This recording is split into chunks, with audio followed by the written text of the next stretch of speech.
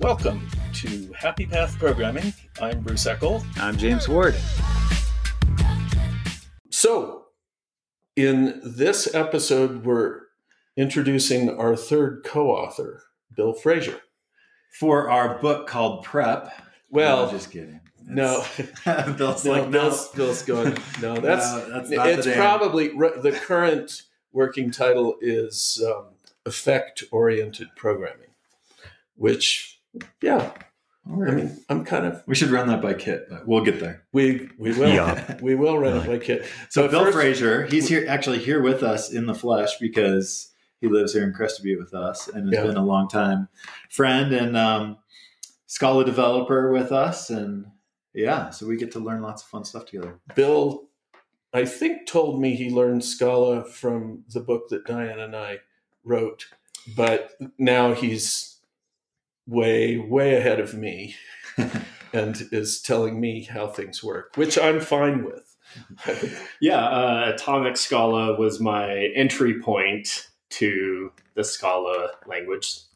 This is Bill Frasure talking now.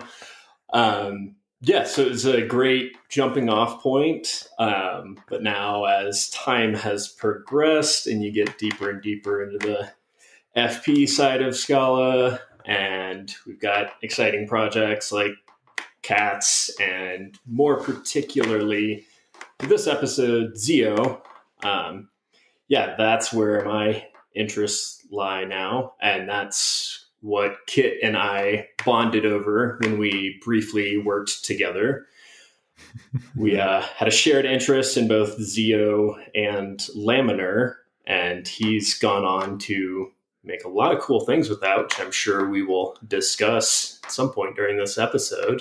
And before Scala, your background was in C++ and Java mostly? Yeah, primarily Java. And I finally made the exit from that world last year and hopefully can stay in the Scala space for at least a few years. Until something way better comes along. Until Unison takes over. Right. Unison, yep. Yeah. Yes. Okay, well, tell us about Kit. Where am I, Bill? So Kit Langton, he is currently working at ZVerge, where he's just contributing to all sorts of, the core project. For ZIO. Yeah, if we haven't mentioned it before, ZVerge is where all things ZIO come from.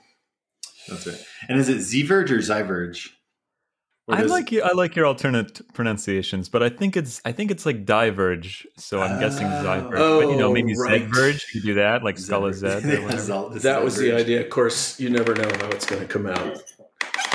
Diverge. Okay, so ZIVerge, like diverge. Awesome.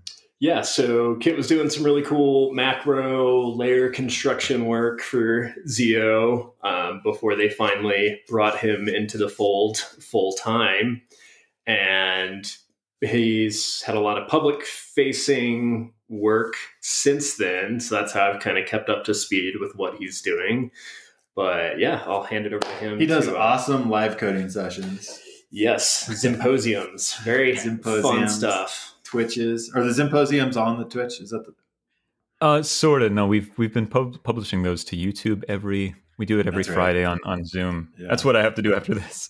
And then we post it to YouTube. So, yeah. Well, it's good to have you, Kit. We are great to be here. We are thrilled to have somebody that's created such awesome stuff on the show. So, okay. You. How did you get into ZIO?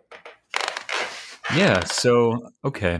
I'll give the medium version. We'll see if it overflows or something. Feel free to stop me, cut me off, kick me off at any point. But I originally got into, there's a little bit of background. I got into Scala by way of Haskell. Okay. You come from the Haskell world. Sort of. Just as an amateur for a bunch of years. I was trying to enter it professionally to no avail.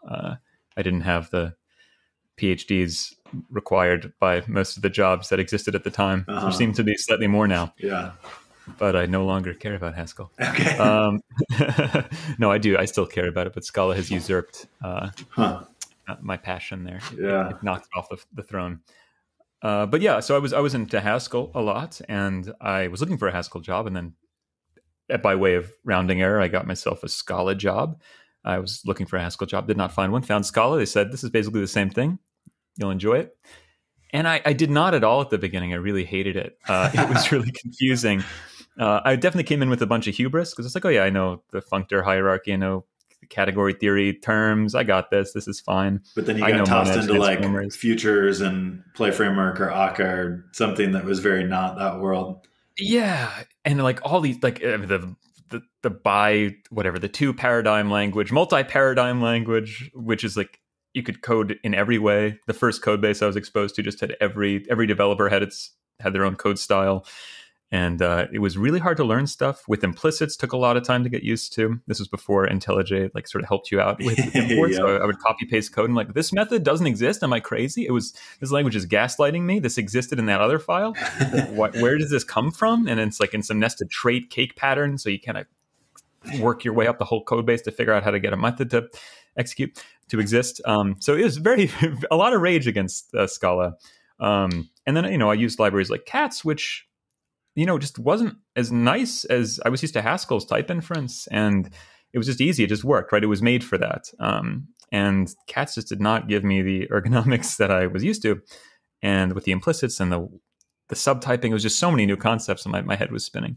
I thought so you went and registered Scala LOL Scala.lol after this experience. I registered Scala.lol. No, that was much, much later, but I should have at the time. That was certainly my feeling.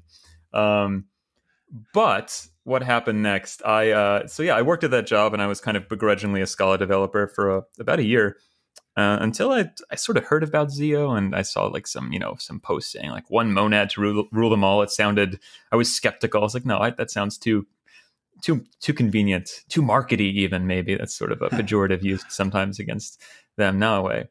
But I finally tried it out, and it immediately was incredibly impressive, and it kind of solved all the problems that it had, and sort of just rewired my brain. It was a very well-written library. It reminded me of one of my favorite ways of writing Haskell. There's a library called Polysemi, which is an extensible effects library for Haskell, written by Sandy McGuire, a very smart fellow who wrote a bunch of good books.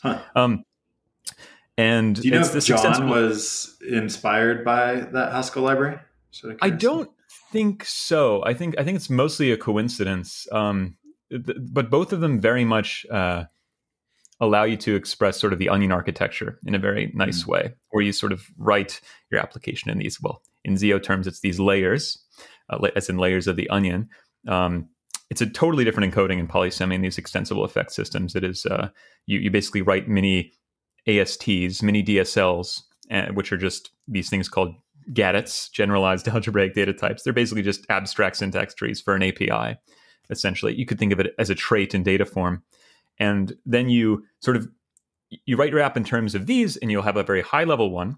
And then you can reinterpret them into lower level GADITs. So it's this mini nano transpilation cycles, which eventually, after you're done transpiling it, should turn into the actual language itself. So the IO monad in Haskell, or just, effectful Scala code in Scala. But it lets you write your app at a very high level, and it sort of composes in a very nice way where you don't have to intermingle everything. I'm very prone to code anxiety. So if I cannot very nicely factor my app, I get stressed out. So these tools reduced my anxiety. And yeah, I fell in love with ZIO, and then I looked at the code base and realized that, if you embrace things like variance in Scala, it becomes way better at type inference.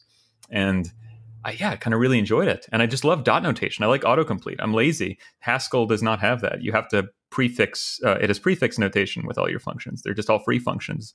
There are no modules. So it was kind of the best of both worlds. And I've now fully loved ZIO and Scala, and that's my story. So it sounds like your background in Haskell made it a lot easier for you to grasp ZIO. Possibly. Yeah, I only have the weird path that I took. And I'm not even I have a weird path for Haskell too, because I actually started in Ruby on Rails and then went to Haskell kind of tangentially. So I didn't have the whole academic background for that. It was definitely a struggle to get IO in my head in the Haskell world. So I can imagine it's a struggle for people who are just jumping straight to functional effects in Scala, probably a similar struggle. but yeah, that definitely helped. The IO part wasn't. I kind of got that concept. Though interestingly enough, with Haskell, it's part of the core language. So I actually got away with not really knowing how it was implemented. But with ZIO, it's implemented atop the language. It's a construct of it has its own runtime. You don't really have to hack the GHC runtime, the Haskell runtime very often. So it was very educational, and I think I actually understand it better since coming over and implementing it myself a few times in demos. Plus, you said you worked with cats for a while, so you got to see their perspective on it. Yeah. I don't think I ever worked with Cat's Effect. That was a little earlier at the time. Monix. I think we used Monix at my first company, which is all the same concept basically. So I'm trying to kind of start working on the first 2 chapters of this book, where we set the hook and we explain all these things, and it's a lot. Yeah. And so I want to get your perspective on, like, from beginner's mind, what all this stuff is about. And I noticed, like, when one of John DeGoe's recent presentations, which was all very introductory, except he just started casually he was carefully explaining how concurrency worked, but then he would casually throw in the term effect as if you already knew what that was. And so what I am hoping to do is, like, make it super clear from the beginning. Here's Y effects. Yes, Y effects. Here's pure functional programming. Can't do anything with that unless you somehow have a connection to the outside world. And that's where effects come in. But how would you describe what effects are to, someone who's never heard of them before? I mean, I'm glad you're taking a stab at it, because it is hard. And I think that, the curse of knowledge is real. And John is very cursed by knowledge. I mean, he's very impressed with his teaching abilities, extremely, but, like, we all have blind spots, and it's really hard you have to, in your head, have a mental model of someone who doesn't know as much, and you've got to make sure that's consistent, and it's easy to sort of accidentally ingest a huge chunk of prior knowledge. And effects are a huge concept, and they involve a lot of machinery. I think what ZIO tries to do is definitely, before even explaining it, I think there are multiple tactics, but one is just impress people with the raw power, the potential of using them, to the point that they are then activated enough to do the investment in learning. So that's, instead of just, I think that's kind of the curse of there's this in Haskell, this bit of a mockery, the meme of the Monad tutorial, and oh god, everyone writes a Monad tutorial and they're all failures. Actually, I kind of don't like that meme. I think I think it's good when people try to explain things, and they don't all work, but it's a tough with concept. monads. I've said that you should use monads for 5 years before you try to actually understand what they are. Yeah. That's totally fine. I mean, it gets to the problem of there's this difference between abstraction and concretion, and people, when explaining, I think these functional programming concepts, they've already understood how they work, and then they sort of are now interested in teaching the mechanics of it instead of the actual practical benefits of it. And you kind of need both. I mean, I don't know. Certain people are driven just to the mechanics of it. I think what I first wanted to learn about Haskell because I was like, what the hell's a monad? What's a functor? Those words are just sitting there and pissing me off, and I want to know what they are. But that, like, some people are like, those words suck and I hate you and I hate that language and I don't need them because I'm productive.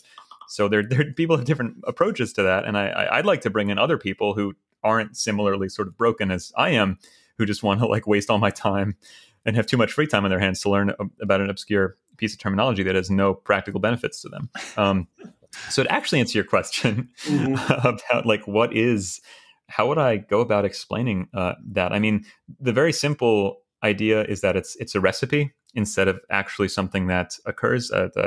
Runar Bjarnson has a really great talk about, I forget the liberties constrain and constraints liberate talk. I forget which one that is. I'm not sure if everyone's paraphrasing other people who said it better.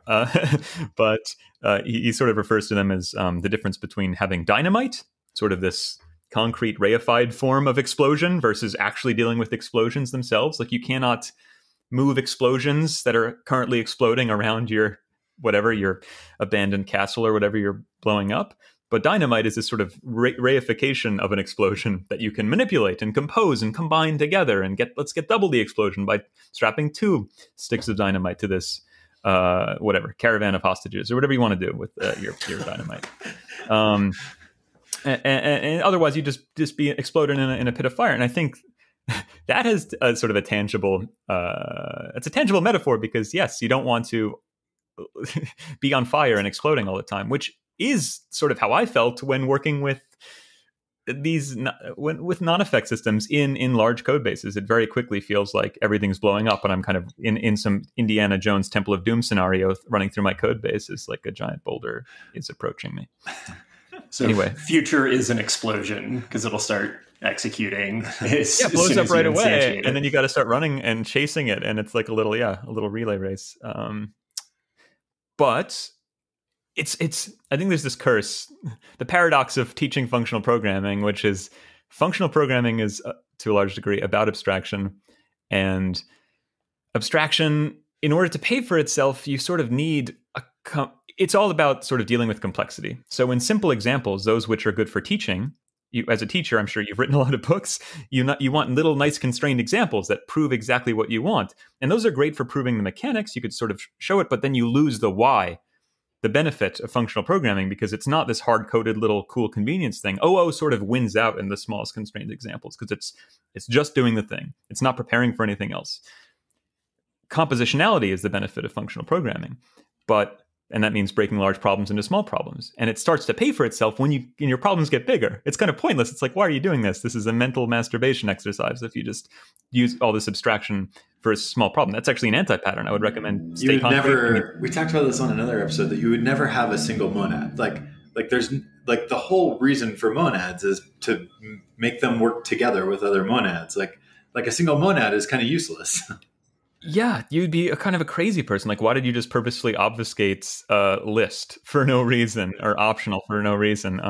Concretion is just as powerful as abstraction, is something that I think that people with an FP bent sort of need to learn. You can sort of get tantalized by the power of abstraction, but then you need to remember the power of just something that is described exactly what it is, and it's fit for a particular purpose. And that's very potent. I don't know how that helps to teach it. It's a complicated thing.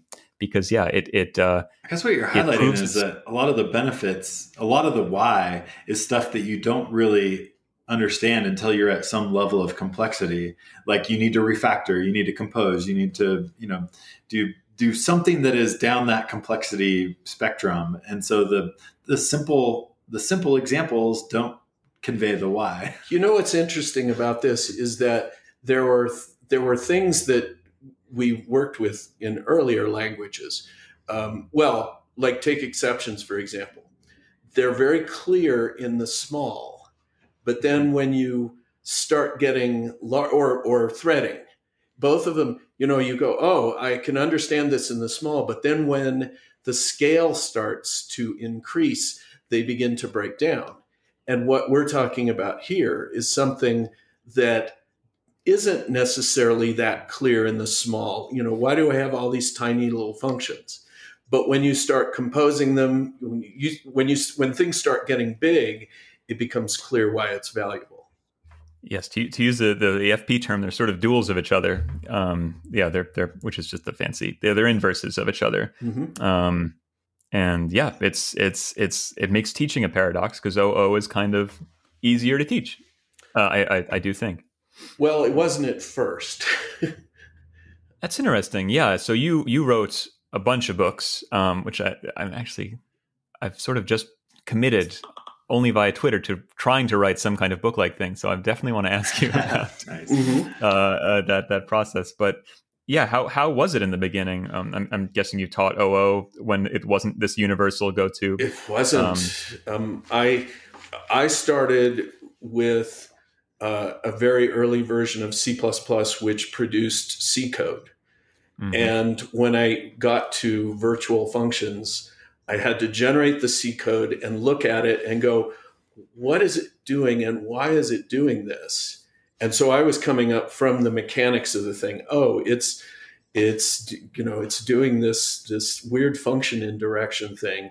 Why do we even want to do that? And then slowly, I didn't have the background to understand the design aspect of it.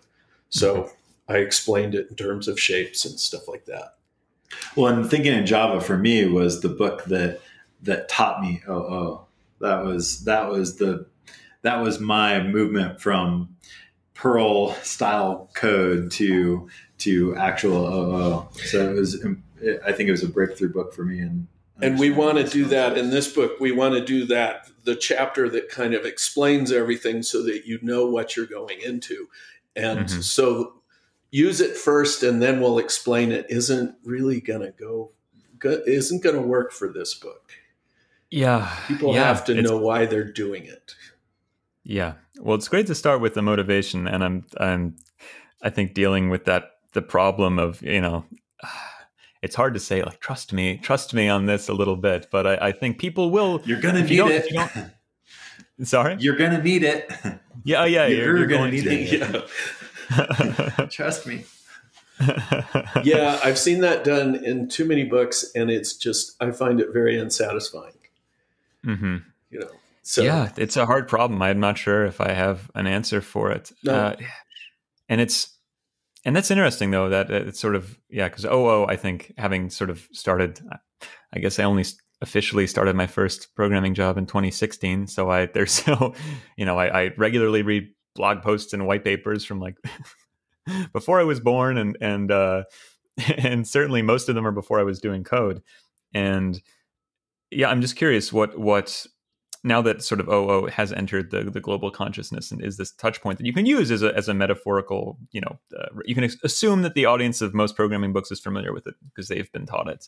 But the fact that that's maybe not necessarily innately, we'd have to raise a child in captivity and teach them two children, obviously, right. One FP, one OO, and see which one is just easier to learn innately. They'd just be fighting all the time. Yeah. Bill, it's too bad you're not having Bill, twins. You could do that with... Yeah, we could do that experiment with your kids. Oh yeah, the tabs child, the spaces child. Just a blank slate for any crazy experiment we want to run. That's right. But as far as I think some of the FP benefits that you see as the scale starts to grow, I think ZIO has these 3 type parameters, which we haven't actually spelled out. It's got the environment, it's got the error channel, and it's got the result. Mm-hmm. And I think those first 2 are what really shine as your program gets more complex. As you can compose these together and you say, all right, this one needs this, database in its environment, and we need this Kafka system over here. And as you compose them, your environment now says, I need both of these things. And similarly for the error channel. And especially with Scala 3 and ZIO 2, we've got some really cool capabilities there for just anding those types together. And I just love to hear some input from you about that, Kit, and what this next version of ZIO is going to do for us. ZIO 2 and Scala 3, and that's what our book is going to use, is Scala 3 and ZIO 2. So. Oh, awesome! Okay, very cool. Yeah, no, I'm definitely focused on making ZIO as I mean, it was already deeply impressive, but sort of just doubling down on its ergonomics and sort of auditing the API and making sure everything makes sense, and really being a total pedant and making sure that all the methods that like have the same nouns and verbs in them are tangentially related. Like going down to that level, I have a whole spreadsheet of like, these methods both end in the word to, as in like into or something, but they kind of have different semantics. Can we like separate these things out? I think that's an important thing to do. Yeah. It's sort of, because that was my experience with ZIO, is basically that, except with some rough edges over time as different people contribute. But like, I had the experience of just like reaching for something, hoping it was there, typing in a method and seeing it autocomplete before me and being like, that's a great experience. That's basically the ideal user experience. You reach and they've pre-anticipated your need, and it's just there. Well, and knowing what name to begin looking for because it's logical or consistent. Yeah. Mm-hmm. So that's a big focus, which isn't like a technical feature. Obviously, there are technical features like a new runtime, the new sort of Tokyo-based scheduler. The macro thing that I wrote, ZIO Magic, is going to be insourced and removing the name Magic. It's just ZIO. It's no longer Magic. It's mundane at this point. It's just there. There's a whole bunch of other stuff, but yeah, obviously Scala 3. Okay, so ZIO 2 actually isn't yet the version that sort of is going to rethink itself for Scala 3 purely. So I don't actually think by default. We might add a custom operator for this, but the sort of being able to unify errors into disjoint union types. So getting them to oring them together, right? If you have two different effects and you zip them together or flat map them together, in some way compose them, and one fails with domain error A and the other fails with domain error B, currently in ZIO 1 and also in ZIO 2, it uses variance, and it will sort of find the least upper bound of these and sort of unify them into their supertype. So if they both happen to be part of the same sealed trait, they'll get upgraded to that sealed trait, which is lovely. Didn't we see in Scala 3 now, it'll actually give you the product type of your two errors, which is amazing and magical. We were like, what? That didn't just happen. It already works with Scala? It already works. Yeah. We were mind blown. Yeah. Okay. Never mind. But it is a product. It's the and, right? It's not the pipe. Union. It was the union. It's the or. It was the or. Yeah, it's the pipe, this right? Or this error. Type operator. Mm-hmm. Yeah.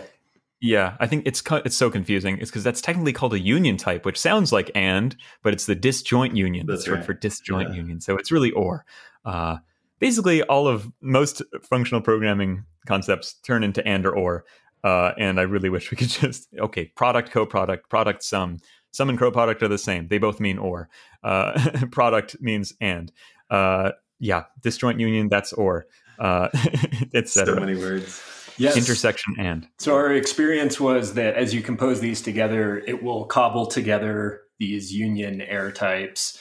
But at least amazing. When we tried it, if we then plugged in, if we handled one of those errors, it wouldn't correctly remove it from the union. Is that the long-term goal so that you can be adding and subtracting errors? That would be supremely ideal. If you do catch some and then you only catch one of those errors to sort of do the set difference from the error type, that would be ideal.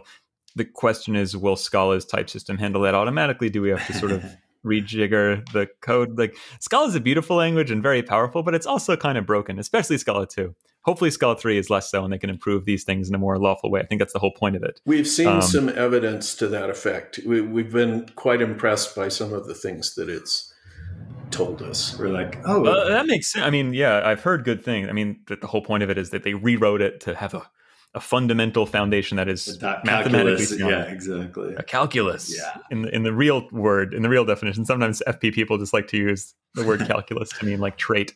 But no, they actually proved things and did things that I don't understand. So I have a question. Mm-hmm. We've encountered, all right, so what's happening with ZIO is that it goes through some sort of, it like somehow compiles its own code to an intermediate form, which then gets executed later. Like interpreter pattern. Yeah, it's sort of like there's an interpreter that gets run on this code at some later point than when you see it in line in your Scala code. Yeah, well, you can sort of think about it. Yeah, it is. I mean, so much of computer stuff is like, if you squint, kind of a compiler. Mm-hmm. And this is just a little more, I guess, concretely that when you use, the constructors, when we call it like the recipe or the intuition of it being a recipe, functional effects being a recipe, really is, it's data, right? So it's some sealed trait hierarchy. It's an ADT, an algebraic data type. So a bunch of ands or ors of different data in some kind of, big tree. And I think it sounds almost too fancy though, or too complicated to like say it's being transpiled or compiled even. Like you give it this data type, and then when you finally at the end of the world you write run, there's a big run loop, an imperative run loop that takes your data type and sort of it has its own stack, and it sort of pops the first thing off of its own stack, and it sees which one of these seal traits was it? Which case was it? Was it a flat map? Was it a succeed? And it might do some clever optimizations there. Like if it sees that you have a flat map followed by a succeed, it'll just sort of pass that along immediately to the function instead of doing some other things. Like it can sort of look ahead. And there are probably many more opportunities for other sorts of optimizations or like pre-parsing it. But it's not even really that clever. It just sort of loops through your description and translates it to actually running code. And then, but because it's this description, it can do very powerful things. That's basically, you're basically describing a compiler. Yeah. Yeah. And so what this intermediate form, what does it look like? I mean, is it some kind of opcodes or?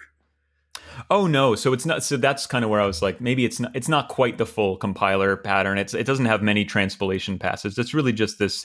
So when you say like ZIO.succeed, it creates a case class called, I think, succeed, actually, or effect total rather, technically, which is just a case class that wraps, like if it's say a ZIO of REA, right? It has these 3 type parameters. When you call ZIO.succeed and you pass in like an integer, it will give you back, it'll make a case class called ZIO.succeed, which will just basically be a function from unit to that integer. It'll just wrap it in a function and put it in a case class. So it's just going to be a function to A, really. And that will extend a ZIO of any nothing A. And that's because with variance, the any will be able to sort of be merged with anything else and have, it has no requirements in the environment. That's kind of how you can think about it. It'll run in any environment. The nothing error will basically say, well, this can't error, obviously, because you just succeeded with the number. And the result type is going to be the A. So it'll compose, and with variance, it's just more flexible that way. But yeah, it's just a case class, really, when you do ZIO succeed. And likewise, when you call flat map or you combine two ZIOs in a for comprehension, which uses flat map, these sugars into calling flat map, that will create a case class called flat map, which will have this two sort of parameters. One, the ZIO on the left-hand side, that's just there, like ZIO, and it has its types. And on the right-hand side, it's going to be a function from the result of that left-hand side ZIO, so an A, to another ZIO of a B. And that extends a ZIO of whatever, REB. So it's just these case classes that just basically take what you wrote and basically turns it into an abstract syntax tree of the sort of the thing that you wrote, which is just a fancy way of saying just some silly case classes and seal traits. Like it's very simple. And there's a way to look at these?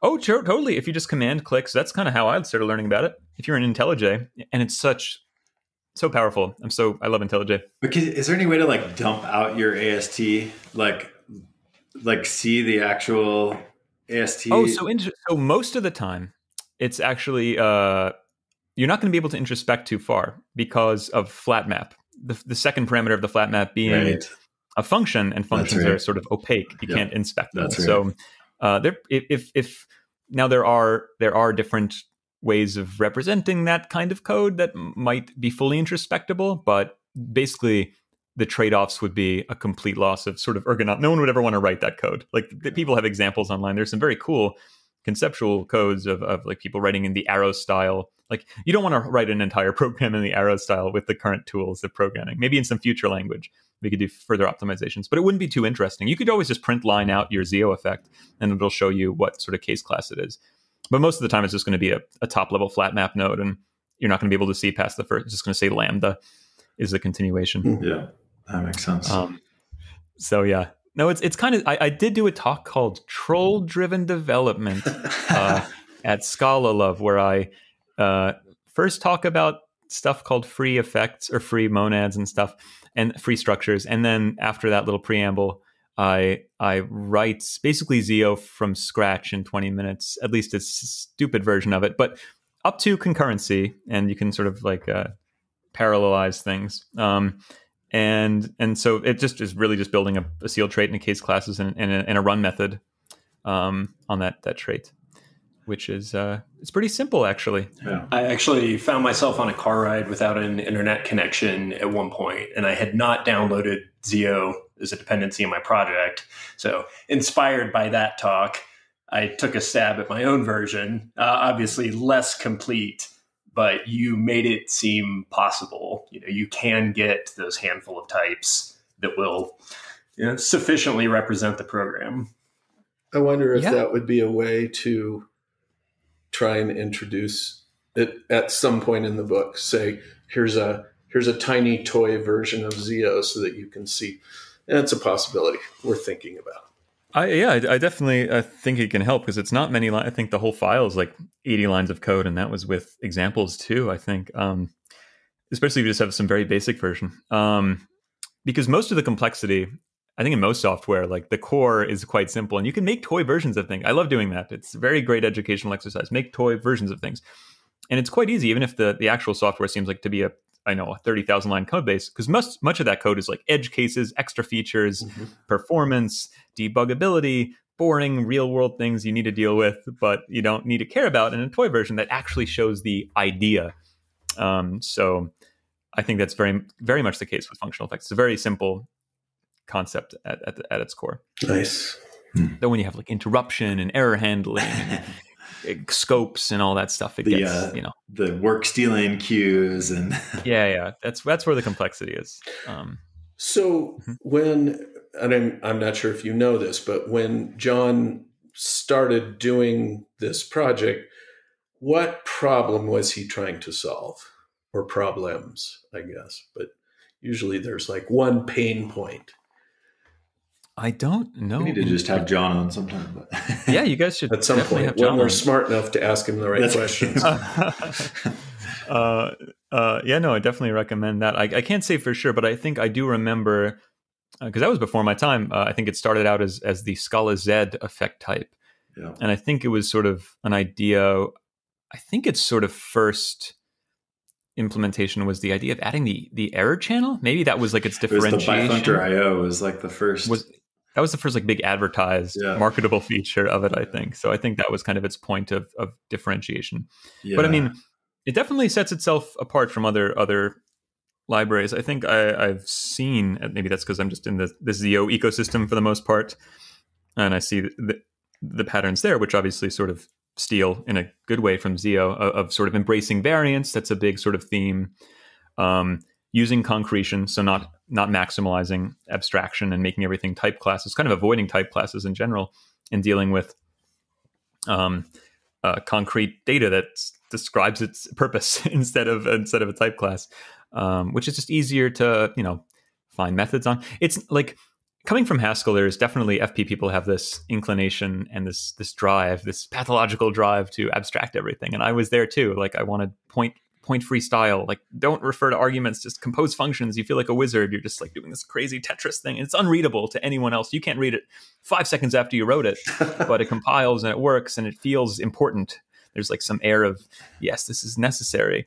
But it's, there's this thing called the state monad in Haskell, which is like a fancy way of passing along state and representing state and imperative systems by just doing function composition and chaining together sort of hiddenly, secretly a bunch of tuples in the background, and it's very cool and it feels important, and I liked that model, but I realize that that's not really any better than just using a var for the most part. And then also in a functional effect system, you would just have like a mutable ref that you could pass around. To maybe make it a little better than just imperative programming. But you're really modeling imperative programming. But for some reason, these sort of functional constructs seem holy. I was there. I don't understand it. And a lot. It's tough to do FP and resist that urge. And I think ZIO is kind of the first thing that sort of fused together both worlds for me, where it like took the learnings of category theory and compositionality where it counts, but also of concretion and of simplicity, and it's nice because ZIO sort of, yes, it's a concretion. It's not purely abstract, but it really, really, really precisely models like the problem domain of like application development, which is what we all do most of the time, 99% of the day. So it's kind of like there's this duel of the primitive obsession thing from OO, except for FP people, where they like want abstraction obsession. and they just refuse to concretize. And instead of just building something that's specific to the domain that they're actually working in 99% of the time, they're going to piece it together from all these. They're going to make a giant monad transformer stack, and it's going to be incomprehensible to read and write and deal with. And they could have just hard coded it in some way. And I think that's kind of the power of concretion. It needs to be more exploited. There's a balance there between abstraction and concretion, and you could go too far in either direction for various reasons, but that balance is probably what is ultimately helping you solve problems most efficiently or something. Yeah, no, there's a duality. There's a dialectic between this and many of those sort of in software development countervailing forces that you have to balance, and you're going to constantly be on the wrong side. Like, when do you refactor it? You have to let things get a little complicated to know what the pattern is, but you don't want to keep letting it grow, and then you're screwed. So it's always you see that too with like the monolith versus microservices, and it's like you don't really know how your microservices should be structured until you've like built the monolith. And it's just back and forth. The in-between thing doesn't get a word, it doesn't get a term, it doesn't get a conference, it doesn't get an identity. And then, people were sort of tribal, and we sort of hem to one side or the other. Trench warfare is what we do. It's hard to be in the tension between those two sides. Yeah, but I think there's also, if you can weather the buffeting in there, there's a lot of potential. Yeah. So for solving specific problems, which you're obviously interested in, you've got this ZIO app project, which I think is a great way to get someone started in the path of how do you apply this to a real world application. So what are your goals with that project? Yeah, what is ZIO app? Yeah, so very, very silly sort of. As I mentioned, I sort of really first started with Ruby on Rails, which I could never write again. Unfortunately, You've been ruined. I could not survive the stress of not having types. Nonetheless, it was really pleasurable to write when I first learned. It was, it sort of got fame from DHH's like 15-minute blog. Write a blog in 15 minutes from scratch. Get all the models. He runs one CLI command, then he gets a form that he can post, and he gets the index page, and it has validation. It has everything. It automatically migrates stuff. Really cool user experience. It has this sort of querying thing called Active Record, which is very high level, very nice. It's super easy, and people like it. It's all about practicality. That's kind of the beauty of dynamic programming languages. They don't have laws. They don't have composability. So the only thing that they have is convenience. And so if you're not convenient, you die, and you're replaced with something that's more convenient than you. So it's a nice sort of Darwinian evolution of things that are convenient. And that has its limits, and it's hard to maintain large applications, but the beginning experience is very nice, and Rails is incredibly popular, vastly more popular than Scala, maybe than Scala ever will be. Hopefully not. So I wanted to sort of see, so I started this experiment of just like, what would that look like in the world of Scala? What would that look like in the world of ZIO? Not copying everything, not doing the dynamic things, not doing it's important to name what your files are, right? In Rails, you need everything named in the right folder structure. Yeah. But that also has benefits. So it's your attempt to bring some of that convenience to the world of ZIO. Yeah, exactly. And so currently it's just kind of a few sort of semi-related projects, one of which is a little live reloading thing, because I like building these full stack applications using Scala.js. Love the live on reload. The front.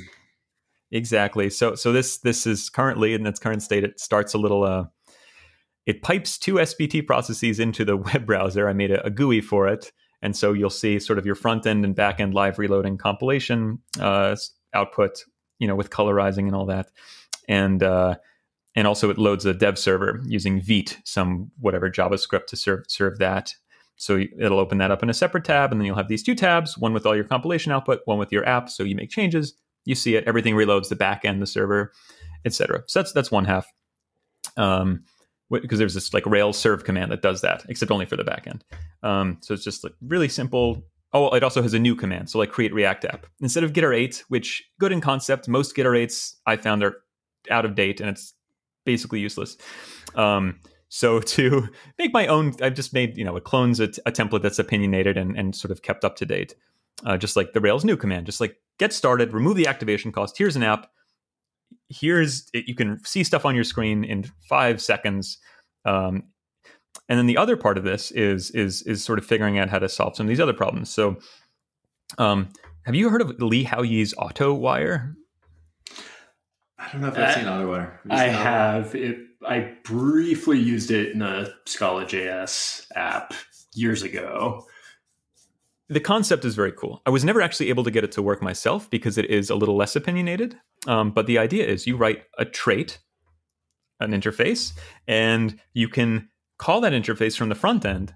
And it basically makes RPC calls to an interface on the back end, an implementation on the back end. And you have to, configure it with a sort of a way to serialize and a server and a client as well. And I know I was able to get that to work. So I basically made a version of that. Exactly. It's gRPC-ish. With Scala traits instead of protobufs. Exactly. Just more native, less overhead, less boilerplate. And so I wanted to make a very opinionated version of that on the back end you make some traits in some shared directory. It has some methods on it. It should be a ZIO service, so they'll all return ZIO effects. And then on the back end, you say like derive routes you just parameterize it by that trait. And then it'll, you can plug that into your server. You do like app.start, plug in those routes. It uses ZIO HTTP, which is a library. So it just generates the routes that you need for that trait. On the front end, you do derive client. It gives you back a client. Then you can call those methods and it will make the RPC calls, and it maintains the ZIO semantics. So if there's an error on the back end, it'll propagate that. You can use ZIO streams. It'll do that over HTTP streams. It's totally for closed source systems. And there's no documentation for that yet, but I have some examples and showed that off in one of those Symposium videos. So it's really just the idea of Lee Hao-Yi's thing, except hard coded to ZIO and maintaining ZIO semantics. And I think, like, once again, the power of concretion of opinionation is now people don't have to fuss with and fail like I did to set it up correctly. It's just going to work because it's opinionated. It doesn't work with everything, but it works with something that I think is a pretty good general solution. And so that comes with the ZIO app.new command, and then you can kind of use that potentially. And it's just going to explore more of those types of conveniences. And when I can use macros and when you can use combinator libraries and et cetera to sort of speed things up. We also were curious about how ZiVerge works. Like, do they have an office any place, or is it all completely distributed? And when you've been there 3 months, 6 months? I think 3 months. It feels like I started in probably feels like a year, but March. At the end of March, I think it feels like a very long time. Yeah. But we've done a lot in 3 months. Yeah. I mean, I was definitely doing some open source stuff before with them. But yeah, I joined in March. We are fully remote. Yeah, it's a very global team. So there are people in Europe. I think we're about 20 people now or so. And a few in the US. Myself and Adam are both on the West Coast, so we tend to work together a lot. We're currently both working for Capital One at the moment, contracted out to Capital One, which is really fun. That's cool. And what is the breakdown of how you're spending your time, whether it's like core ZIO projects, client closed source projects, or just general open source, not related to ZiVerge directly? Sure. Well, I guess, client projects during the day. And then I'm a bit addicted. I tend to work a lot. So after, like, Adam and I did do some Twitch streaming last night for a couple hours. So we tend to, work after hours sometimes. But I mean, it's not really work to me. I enjoy it. ZIO is your job and your hobby. Yeah, jobby. Jobby. I mean, I got some other hobbies too, but that's definitely a big one.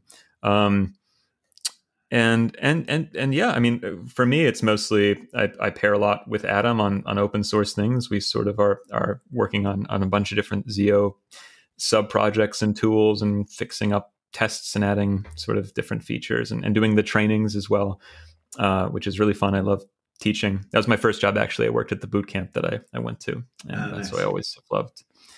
rambling about stuff. The business model is that you have clients, so like consulting clients, and then also training. Yes, I think John mostly does those trainings for now. I mean, ours are just free on YouTube, which is kind of, coincidentally marketing and stuff like that. But mostly I wanted to do it. They didn't ask me to start that. I was just like, would you guys be down with this? And they're like, yeah, of course. let's promote it and do it. Nice. So yeah, it's just been very sort of, refreshingly low overhead, just kind of doing what needs to get done based on what we're interested in. And, and everyone's, Adam's just, you guys should definitely talk to Adam one day. He's the sweetest guy, and super smart, and has a really interesting sort of story. I thought he was definitely coding for like 80 years or something, but he's pretty new to the industry as well. Wow. I think Zyverges is actually his like first tech job, which is that's wild. Ridiculous. Yeah. He seems like he should be very gray, He's got so much wisdom. And So no, it's been an honor and just to, for so long I just wanted to work with a bunch of people who were nice and passionate and cared about the same stuff I did, and besides the erstwhile person like Bill, not everyone's as insane as me at my jobs in the past, and so it's great to work with people who are as crazy and as me and like are down to just it's like not. I don't have to be guilty about saying, hey, do you want to do this thing? Is this embarrassing if you want to like stay up late and hack on this thing? And they're like, no, that sounds awesome and fun. And let's talk about this stuff and teach each other. It's fun to learn. And it's a crazy, cool thing to build stuff. I like programming. It's very magical. It is. You mentioned ZIO HTTP, and that's the one that's based on Netty, right? Because there's Uzi, exactly. That's its own like implementation of HTTP, and then there's some ZIO TLS whatever one. And there are many. There's many options, but you're using the Netty based one, right? Yeah. No, there are definitely like it can be definitely, I think, a little confusing to someone who's just complaining the other day, like, which library should I use? And like, I use the ZIO HTTP one. I like that a lot. Yeah. The maintainer's really nice. They're using it at a company that serves a lot of things. They have very like concrete requirements that are driving it out, and I like the design of it. But performance is pretty astonishing. Yeah, because it basically uses Netty's performance, which is really good performance with very little overhead. It's kind of an interesting design. It's kind of a very simple implementation of basically doing some clever things and exposing a really nice API over Netty, which is totally a viable way to do things instead of like rebuilding the world from scratch every time. Yeah, and the routing DSL seemed nice too. Yeah, that's basically very similar to HTTP4S. I'm not really sure what the other predecessors are, but that's basically, if you're familiar with that, it's nice. You use like a partial function in case on some little DSL for users/ID, and it'll pattern match that out for you. I don't know if you're familiar with the project, but do you know how it would compare to like Tapir?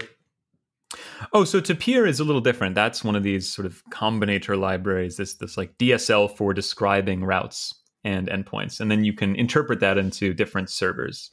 So I think someone's working on a Tapir ZIO HTTP integration. So it would kind of be like my method called derive routes, which gives you a ZHTTP router, which then is composable. So you can like take what I derived from that little ZIO app thing and combine that with just a manually written route, or potentially a Tapir generated route. So one might imagine like you'd say, okay, we want to, with Tapir, you say something like it's a GET request at this address, and it accepts this kind of payload, and it you can add some documentation help strings, and you can generate from that DSL. It's kind of very much like ZIO.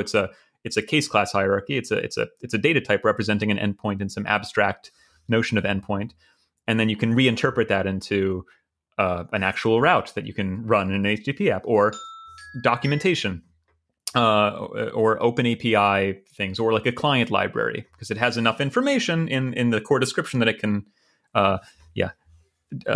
distribute these different implementations, be interpreted differently. And then there's some work being done on ZIO Schema, which is, I think, will be related in some way to ZIO HTTP and ZIO Web and some of that, but I haven't looked too far into what the ZIO Schema stuff is doing. Yeah, wow, we do have a lot of libraries, don't we? ZIO Schema is primarily being motivated now for another project called ZIO Flow, which is this distributed sort of application for modeling and executing distributed workflows that are sort of resilient and fault tolerant. I think it has some predecessors. That's not really my area of expertise. It's kind of being maintained by Ash currently for Good Cover. So that's a kind of a client-sponsored project. And, so I guess in the case of Zyverge, some of the projects that are being worked on are a customer needs it, and so you all then will be able to do some of that stuff in open source. Is that how that works? Yeah, I mean that's kind of I think the ideal scenario, or one of the ideal scenarios, where you have a client that wants something that could technically, if you squint, can be useful to many people, and then they'll sponsor it. We can build it in public, get feedback. It'll be, all the benefits of open source. And that's super cool when that works out. Yes. I think we've got a couple of those. So one of the things that has been bugging me about ZIO is that it's described as a library. And the more that I learn about it, the more it seems like at least kind of a framework or maybe a lifestyle choice. It's not, I think of a library as like, here's a thing that does something. I call it, I bring it in, I ask it to do some things, and then I've got the rest of my program. But ZIO seems like it goes and changes your whole... It's a state of mind. Yeah, it changes the whole way that you're programming. So calling it a library just doesn't feel right to me. Yeah, I mean, that's one of those semantic things. I'm not sure where I fall on it. It is what it is. It's there's a spectrum of opinionation, and it's certainly more opinionated than certain other libraries. And I think with functional effects, they force you, in order to be useful, to sort of everything must be subsumed into a functional effect. So everything it touches, it can interoperate, but you have to call the unsafe run method. Which I've definitely done a lot in the past when integrating ZIO into larger projects. But yeah, it does kind of spread. I think it's a good virus. It's a pandemic of normalization and of clear thinking. Well, I'm just thinking in terms of how to explain it to people, because if someone says, if they're used to the idea of a library, they're not used to the library coming in and saying, oh, well, now all of your code you're going to want to write it differently. That's not what most people are used to when they think of a library. So I'm thinking, well, maybe there's a better name for this. Yeah, maybe it's like a difference between like a house guest and like someone you've like that. I don't know. I'm thinking of those old terrible like reality shows where you invite someone into your house to like teach your kids to eat right or something, or they take over. I don't know what that is. Like a boot camp rather than a temporary house guest. Yes, it's definitely it's going to be a little louder and more opinionated than just a little like a house guest library for interior decorating. I would accept framework. I think that's an acceptable. I can't argue with you. Yeah. Okay. That might help people understand and prepare sort of mentally for what it is. We'll just start calling it a framework and see how that goes. I'm reporting you to John. That's right. The brand police are coming after us. Yeah. If it's a library, I think it's like a tax thing. If it's a library, it's one tier, and if it's a framework, it's another. Yeah. Awesome. Well, anything else? Well, I'm hoping that we can reach out to you and ask questions when we get stuck on ideas. Do a podcast every time you have a question. There we go. The Discord, you all are great at being so responsive on the Discord channel. So, it's just like that's Adam's somehow omnipresence. It's amazing. I'll be like pairing with him, and then I'll see that he's also like while contributing and talking with me has like answered 10 questions. I'm like, you're clones. Seriously, that's the only explanation is that he has clones. The Adams Frasure. Yeah. Yes, Bill, your brother.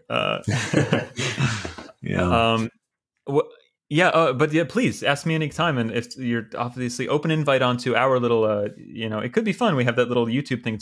There's basically no laws except that we do a Zoom chat and talk about things. But if you want to join us one day and live code on some stuff and That'd be fun. If you have if you want to get our opinions on something, best practicify some demos or whatever. That would be fun too. Nice. Cool.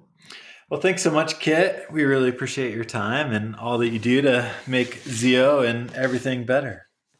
Ooh, thank you. It's been a great pleasure. Yeah, thanks. It's good to have nice people on the internet, and it's good to meet nice people in the flesh, or a flesh-like near flesh. Yes, and we'll get you to the Summer Tech Forum Unconference so you can join us here in person. Yeah, that's right. All right. Well, I'm going to stop the recording. Thanks. Okay. Bye, everyone.